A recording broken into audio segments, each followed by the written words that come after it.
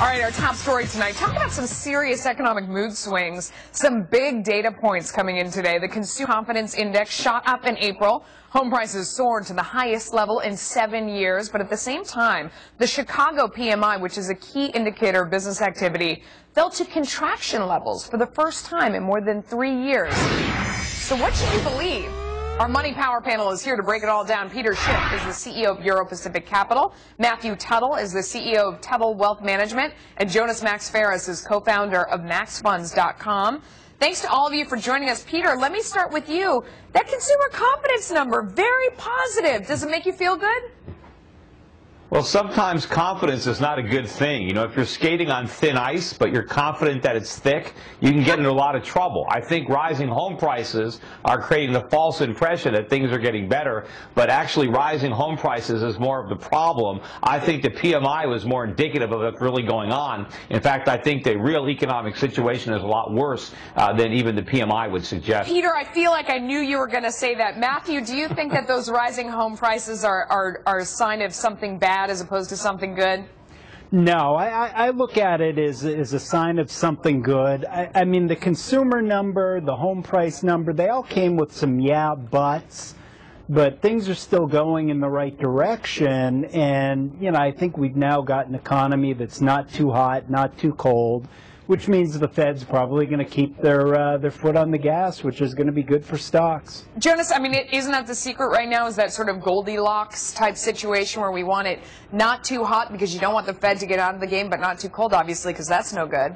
Yeah, it's hard to describe it as a Goldilocks situation in the economy. It's really not the best of any world. But you're not going to help me out here at all. No, that is the big scare. They're going to stop subsidizing money, basically, and giving it away. And the economy just isn't strong enough to stop it. And there's so little inflation that deflation's still a fear. And that's a horrible thing, which is why I think the home thing is important, because if that price wasn't going up with the rates that we have now, it basically would be disguising a depression. And since we're not, because they are going up with these lows, which is good, people are buying homes, even investors are buying homes. They're buying homes they can't afford.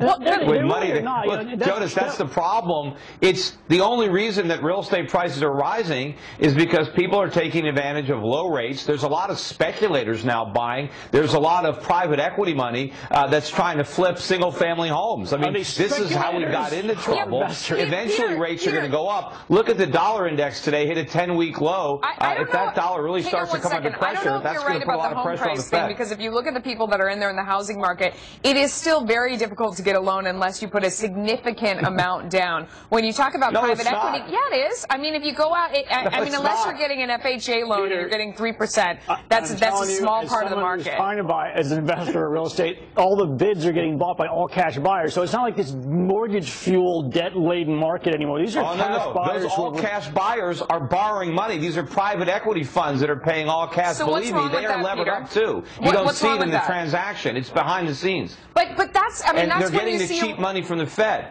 But you're acting like they're buying an overvalued asset that's like up 300% in the last 3 years, like in Miami or Vegas. These homes are still down 40. When you adjust for the interest rates, they're down 50% nationally. But even in some markets, so it's cheaper than renting in many cases. And if you factor in any kind of inflation, which I think you are, when interest rates go up, it's a whole new ball game. You know, and we still have a lot of people who are unemployed. I think we've got some room to go. Lots of empty houses that no one's living in. There's a backup in the foreclosures. Hang on, guys. We got to go one at a time, and let me let I love the argument, but let me let Matthew back in there for a second. What do you think of this dispute? Which side do you come down on? Well, I come down on the side that, you know, in the future, who knows what's going to happen with this. But for right now, this is good. For right now, the consumer is making money on their house. The consumer's got confidence. They're making money in their 401k.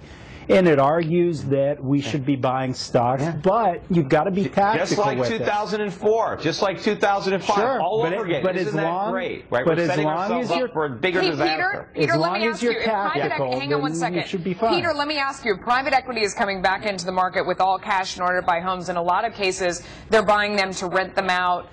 What is wrong with that? Isn't that a traditional bottom in the market when you see, I mean, that's a classic arbitrage play. They see an opportunity, so they're coming in I don't know that it's a bottom. I think they may think they're buying the bottom, but they're catching a falling knife, I think, in the real estate market. But they are borrowing money. But what's happening is they have cheap financing. They're trying to rent out single-family homes, which is very difficult to do. I mean, I was renting a single-family home for years during the housing bubble myself. But what's going to happen when their costs go up, when interest rates go up, they're not going to be able to unload these properties. Okay. I think maybe what the private equity is going to try to do, if they can do it quickly enough, they can package them up into some kind of REIT and take it public and maybe find somebody to buy it if they can bring it public on the stock exchange. Okay. That's Hang the on only one way second. they're going to get Jonas, out of this stuff with money. Peter, is if they can find a bigger fool to buy on the stock market. They're not going to be able to sell them to individual Peter, you got to stop and let Jonas talk. There's a gold talk. bear market going on. Of course he's going to be angry.